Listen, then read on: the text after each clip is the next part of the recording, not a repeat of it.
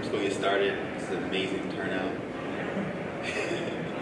So my name is Drew Branch, and welcome to Need More Sleep, Rest Can Help. Like I said, my name is Drew Branch. I'm an Associate Security Analyst at ISC. I have an electrical and computer engineering degree from Morgan State. I also hold a Master's in Cybersecurity from UMBC. A couple of my hobbies are learning about new tech and also breaking it, as well as playing sports. I'm very competitive. I love to win, hate to lose. If you're on my team, chances are you're going to win. So a little bit about ISC. We are based out of Baltimore. We perform high-end custom security assessments. We don't just run security tool scans and deliver generated reports to our clients. I get to assess new technologies, which is amazing. Part of that is RESTful APIs, and that's what my talk is based on. So I want to give you guys a little bit of background about RESTful APIs. Give also comparison in comparing REST versus SOAP. Also give you guys a little bit of information about REST concepts. We'll also go into common security mistakes, as well as how to fix those mistakes. So a little bit of background. REST stands for Representational State Transfer. So when dealing with RESTful APIs, you are not receiving the actual data from the server. You are receiving a representation of that data from the server to the client. REST is a stateless client-server cacheable communication protocol. There are similarities between REST and HTTP because Roy Fielding that define REST is also one of the main contributors of HTTP. REST makes use of HTTP methods for all CRUD operations: create, read, update, and delete. So REST versus SOAP. There is no guideline that states if your API has this, then it's REST. There are no, fine rules like if you obey this rule, then it's REST. If you don't, it's not REST. It's easier to create documentation for RESTful APIs. It's scalable. And REST APIs make use of all HTTP methods. SOAP, on the other hand, uses the SOAP protocol to exchange data. It's bound by the SOAP specification. So if you don't abide by one rule, then your SOAP API or the API that you thought was SOAP is not a SOAP API. And SOAP APIs always use the post method for all operations.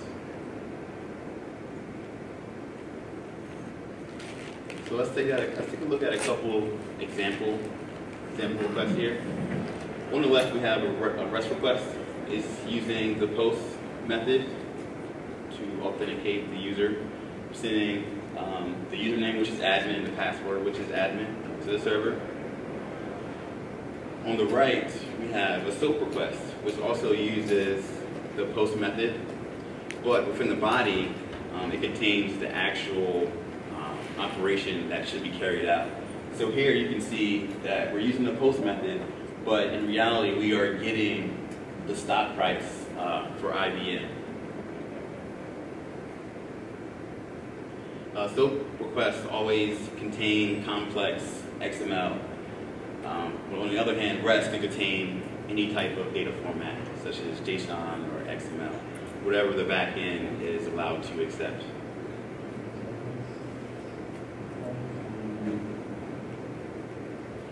So let's go over a couple HTTP methods. We have GET, which is used to retrieve a resource from the backend. POST, which is used to create a new resource. Delete, which is used to delete a resource at a specified URL. Patch and put. Patch is used to modify a resource, but to not replace it. For patch requests, the request must contain a patch body that is specific to the patch specification. Put replaces the resource with newly updated content. for that resource, but it can also be used to create a resource. Other methods include options, head, and trace. These are just a few. There are much more out there, but these are the most common ones.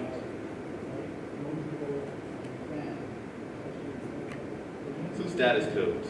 Here I listed a couple status codes which you may encounter when testing or developing RESTful APIs.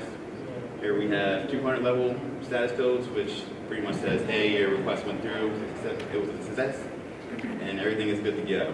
So we have 200, which is okay, 201, which is created, 202, which is accepted. And we also have 400, which are client errors.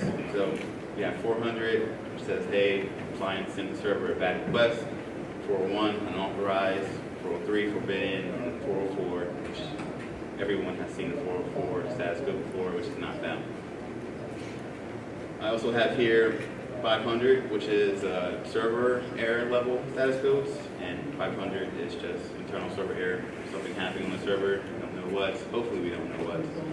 But if we do, the server disclosed some information that it shouldn't have.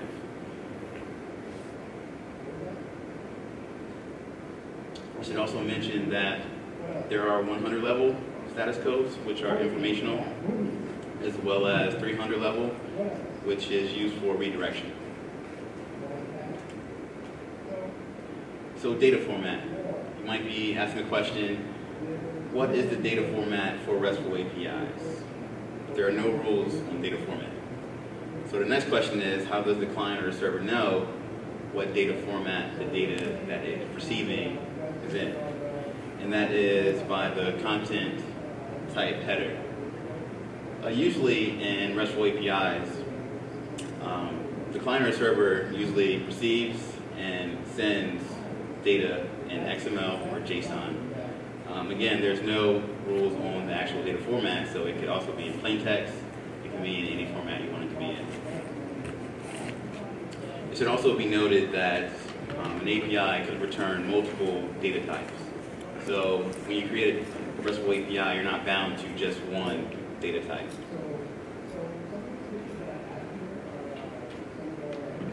So content negotiation. When the client connects to the server, it says, hey, I want data in this format because I support that format. So to do that, the client sends the step header, which contains all the data formats that the client accepts. When the server receives that data step header, the server either sends the data in that format or sends an error saying, hey, I do not accept or send data in this format, please try again. So if the client says, hey, I want my data in XML, the server says, hey, I can send it in XML, or it returns the error.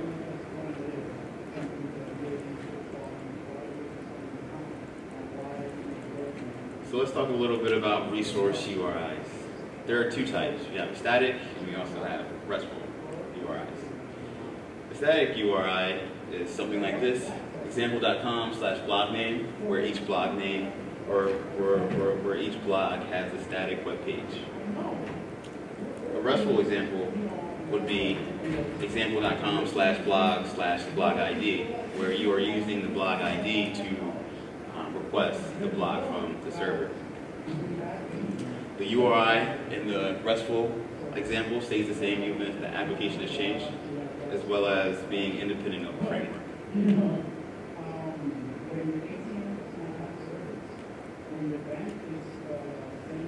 So it is better to group resources that belong to other resources in a subfolder instead of in its own folder. It's simpler, it makes it easier for the client to develop client software. And it also makes it clear that a resource belongs to a particular resource. So let's take a look at two examples. In the first one, we have example.com/comments/comment ID. So here we are accessing one comment within the comments folder. This is treating the blogs and its comments as separate entities. It loses the relationship between a blog and its comments. In the second example, we have example.com/blogs/blog ID/comment/comment ID. So here we are accessing the comments of a particular blog. Now, this example keeps the relationships. It's better to organize resources in this method instead of like having the blogs in one directory and then the comments in another directory.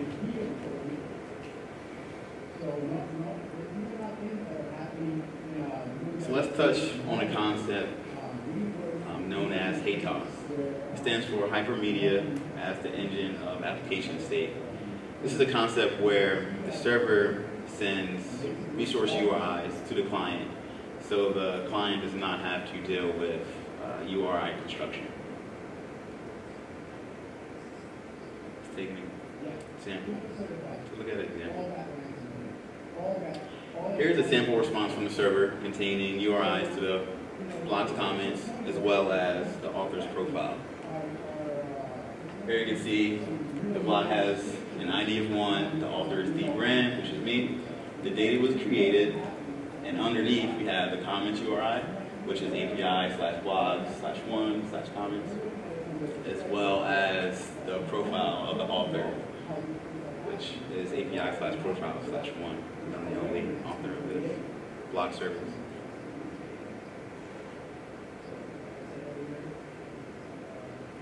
So you might be asking when you're developing a RESTful API, is my API RESTful? Is it fully RESTful? Is it almost RESTful? Or not at all?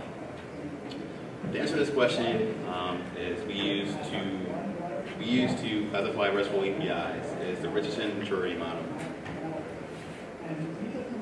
Let's take a look at it. So there are pretty much 3 levels of this model.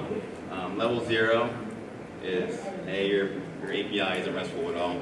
It's pretty much a SOAP API. Level 1 is the use of resources. Each resource has an individual URI, and you are accessing each resource by its ID. But the request will still contain the operation to be carried out, such as a SOAP request. So say you're still using the post method, you will have to, somewhere in your data, say, hey, I want to either get a resource, create a resource, or to update a resource. Level 2 comes in where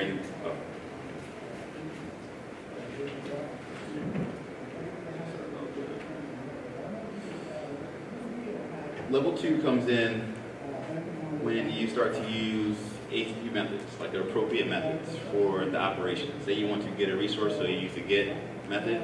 If you want to delete a resource, you use the delete method. And also status codes. So the server will return status codes to the client. Level 3 comes in when you start to implement hypermedia controls, HATOS. Now, these are general guidelines.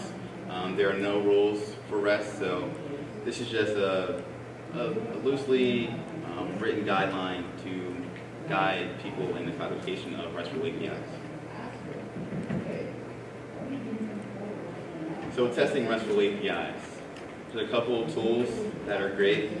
We have Postman, which is amazing for API testing during development, as well as Burp Suite, which is used, well, I use it to assess APIs during an actual assessment.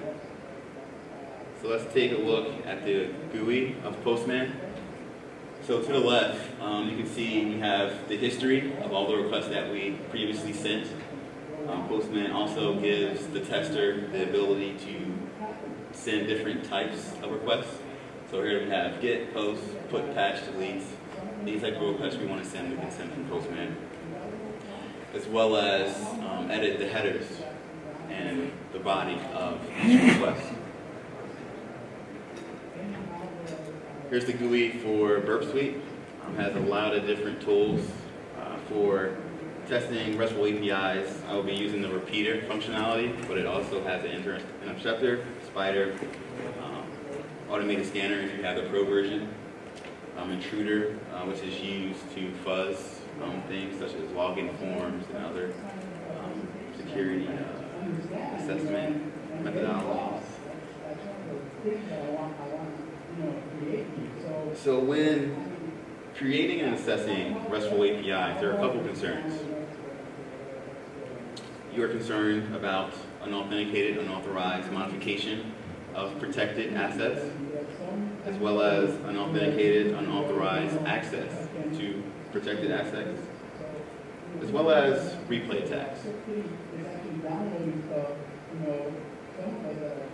So for this talk, I created a sample blog API, RESTful API, using Eclipse, Spring, and Tomcat. Eclipse make it easy to download and install dependencies via Maven. Maven is a project management utility, so it'll pretty much import all the dependencies that your project needs automatically. You won't have to worry about downloading and adding it to your path.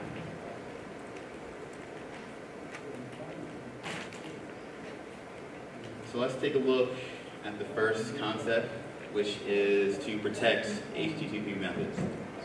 Not every method is valid for every resource or endpoint. You should whitelist allowable methods. For example, a user should not be able to delete a login form. So the delete method should not be allowable for that endpoint. So here's what it looks like in Spring. So I have an endpoint blogs, which accepts the get method. And for this endpoint, it's just requesting all the blogs that is in the database.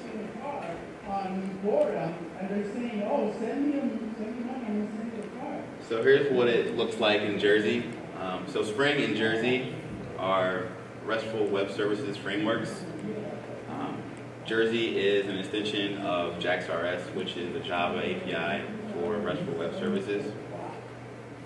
So I'll be using these two to show you guys examples of how to protect your RESTful API.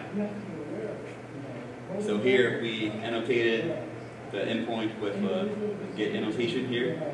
So here this endpoint will only accept GET requests.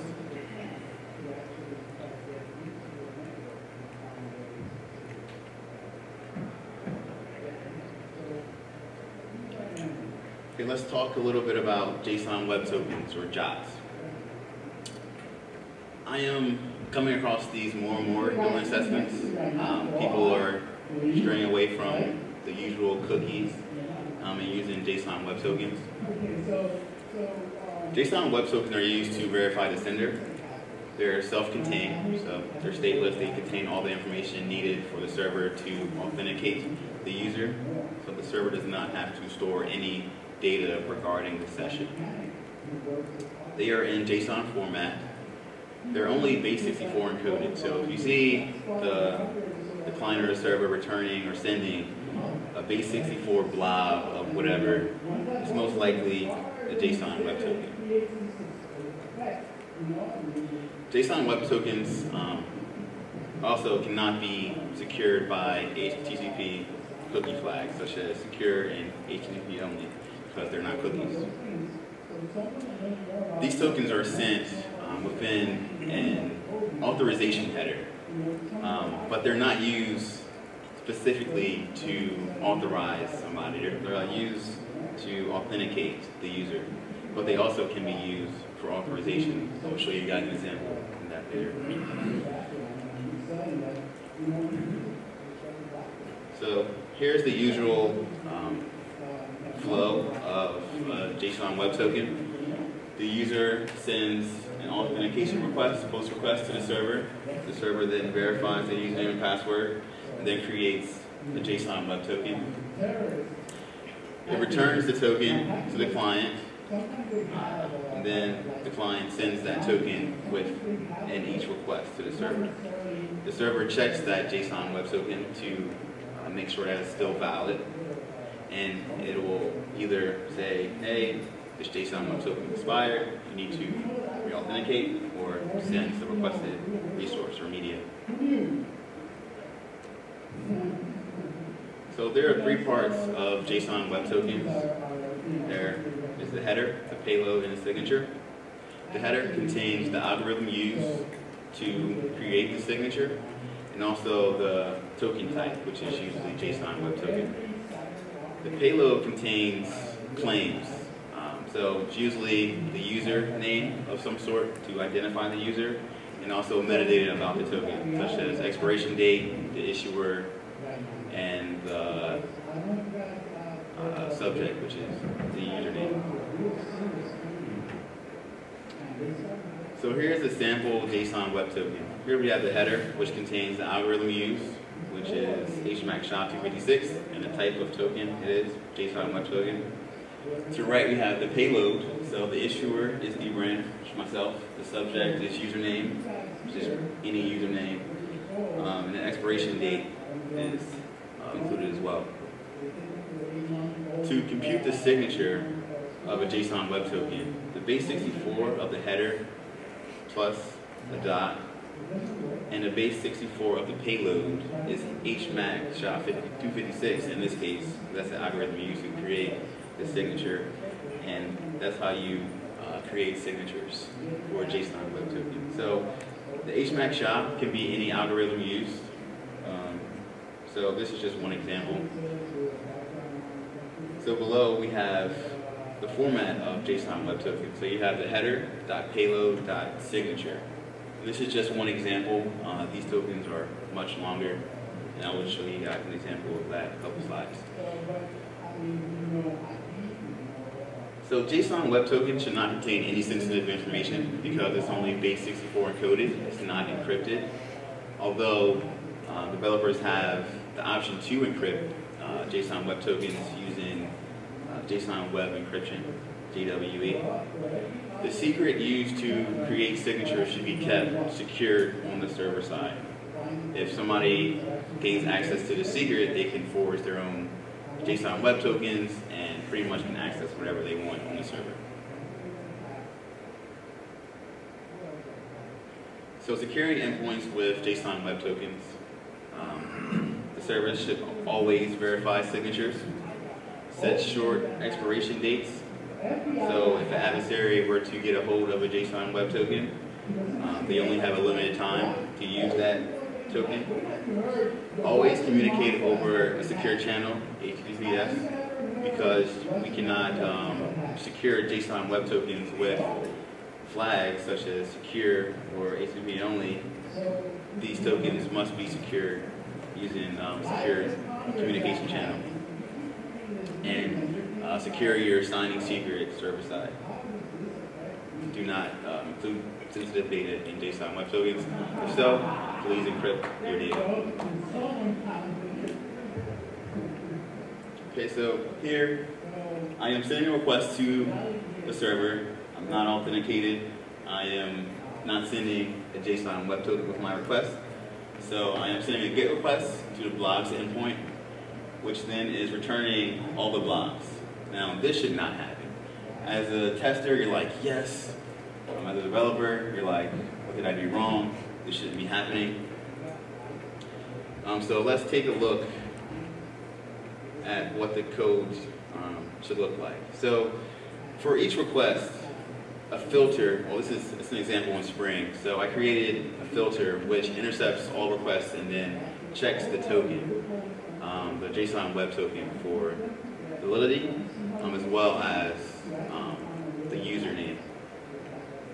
So what this filter does is it extracts the token from the request, it validates the token as well as the user, and it either passes the request through or returns an error. So let's take a look at the validate token method. So here we are extracting the token from the request. We are checking the username to ensure that the user name that's in the token is a valid user of the service or system. We are checking the expiration date of the token, as well as checking to see if the token was created after the last password reset.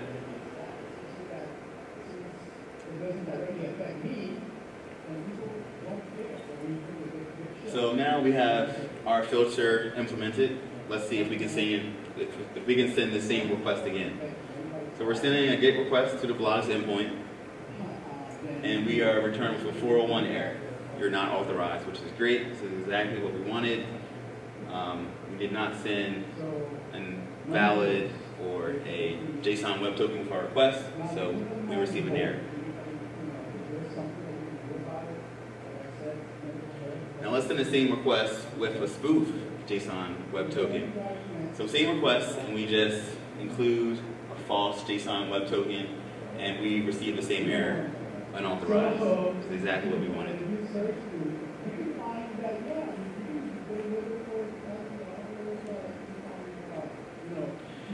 So we should protect sensitive resources.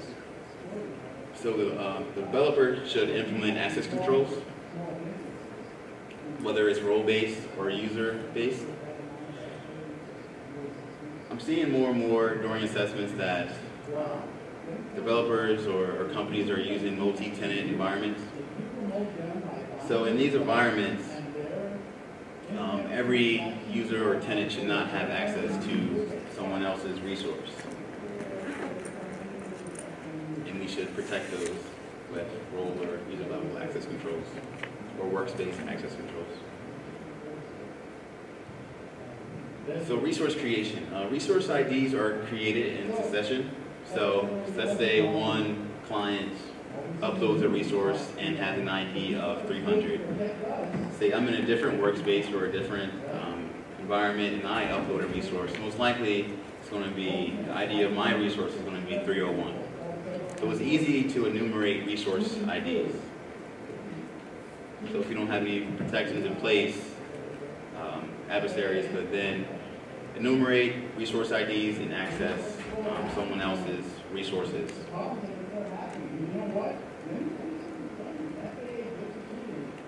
So here, I'm sending an auth request to the server. The server then checks my username and password and returns the token, a valid token. I'm going to be using this token to request blocks from my API. Here we have 3 different blocks with IDs 1, 2, and 3. We have authors, thebrand, admin, and user. Now I am logged in as the user, which is an ordinary user level account. I shouldn't have any special privileges or permissions. So let's try to delete block 2, which is the admin's block. So I send a delete request, block/block 2, and I receive a 200 level status code, 200, okay, your block has been deleted, and returns the block that has been deleted. As you can see, it's ID 2, and the author is admin. Now this shouldn't happen because I am not an admin, I'm just a regular user, and I am not the author of this block. So let's take a look at the code, check out what it looks like. So here we have an endpoint, blog/blog ID, which pretty much takes the ID and retrieves the blog. This endpoint only accepts the delete request. So here, send a delete method. This endpoint then retrieves the blog and then removes the blog. It doesn't do any checking or access controls, anything. It just retrieves the blog and deletes the blog. So any user can delete any body's blog, which shouldn't happen. So here's what the code should look like. Here we are extracting the JSON web token. We already verified it through our filter and everything checks out. Then we are extracting the username from the token as well as the permissions of that user. So here I have an if statement that says if the author of the blog is the same as the author within the JSON web token, to delete the blog. Or if this user within the JSON web token has role of admin, you can also delete the blog. If not, then the error will be sent back to the client saying you are not authorized to perform this action. So let's send the same request using the same user level account to delete block 2, which is the admin's blog. And I receive you are not authorized to perform this action, which is great. It's exactly what we wanted. Amazing. Another issue is input validation. the server should always validate the input from the client, which is using the client type. So say I receive a request that contains the content type XML, but the header says, hey, I'm receiving something other than XML, the server should return an error. What the employees are doing online, and guess what? They don't know what to do. And that information... So we can annotate our endpoints with the consumes annotation, saying, hey, this endpoint should only accept JSON or XML or whatever the data that you want this endpoint to accept. So this is an example in Spring. Here we have the blogs endpoint, and we want to consume only JSON.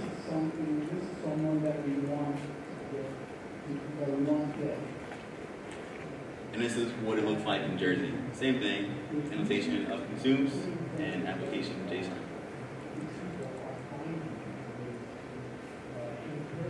So let's test this out. So here, I have content type / text / XML, which is pretty much saying, hey, my data is in XML. But remember, my endpoint only allows JSON, so we should return an error in this case, in which it does. It's 415, unsupported media type, saying it can't read the data because it's not in JSON, essentially. Okay, let's change our content type header to application / JSON, but still send XML data. We receive a 400 level status error saying, hey, this is a bad request.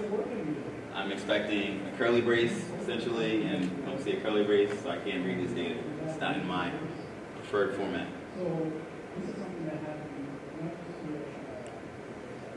Output encoding. So your RESTful API should always send security headers. In this case, content type, and also content type options, or S content type options. So the content type should always match the data within the request. So if your server is sending JSON, the content type header should also say my data is in JSON, which is application / JSON. The RESTful API should also send the X content header, X content type options header, no sniff, so that the client or browsers will not attempt to detect other data formats than the server is actually sending. So wrapping up, you always want to annotate your endpoints with allowable methods. As a developer, you want to follow JSON Web Tokens best practices. You always want to implement access controls when you're protecting resources.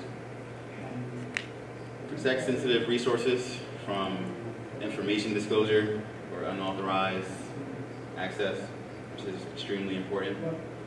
Always want to validate input and also send correct content type headers with your data.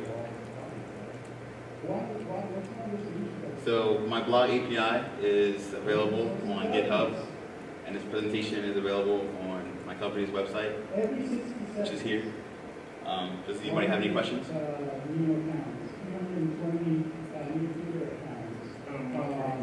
How will you go about expiring JSON Web Tokens? Okay, so there is, let me see if I have it in here. If you go to my my blog API on GitHub, you would see that you can set a date. So say the time is based off the Universal Time, GMT time from 1970, I believe is the start of it. So you will use that time, you will use the current time, and then you will also append how long you want the token to be valid for. So the time will be in seconds. So you would say this many seconds from this time, this token is valid. Okay, and let's say, for example, that I'm authenticating a mobile app, and the person loses the phone, or it gets in the wrong hands, for example. How would I prevent access? Let's say that he's still logged in, for example. How would I prevent access to that specific token? That is within the expiration date. Expiration date, Yeah. So there are two options here. So one is the expiration. So if an adversary gets the device and the token is still valid, they could access the resources. But also, in my example, I also check the token's creation date with the last password reset date to ensure that the token was created after the password reset date. So the user can reset his or her password, and then that previously created token, no matter if it's still valid via time, will not be valid server side. And then you grab all that information and you combine it with text mining. Any more questions? Do you usually report potential cross-site scripting on these APIs? I'm saying potential because the response is JSON. Yeah. So do you usually report that to a customer, or you don't, or what's your experience with that? Yeah, you should definitely report that. It depends on the actual severity. So if it's exploitable, then definitely. We use strategic weakness to say, hey, this is an issue. It's not necessarily exploitable, but you guys should correct this issue. And what's your experience with the customer response to that? Both good and bad. Some love the feedback, and then some are just like, man.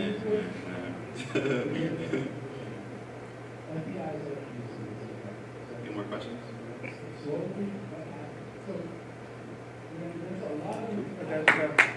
That point, with the content type being wrong, normally it's like, oh, well, so what, right? Text plain, text HTML, whatever, but that actually is the safeguard against cross-site scripting. No, I was just curious about the experience, because I know what's my experience with that. What is your experience with that? Usually customers say that it's not an issue because it's not exploitable. Well, sometimes it is exploitable. If you can send something and cause JSON to come back with HTML inside, then like less than, greater than are not going to be escaped because they're not JavaScript characters. So it is exploitable. Yep. Real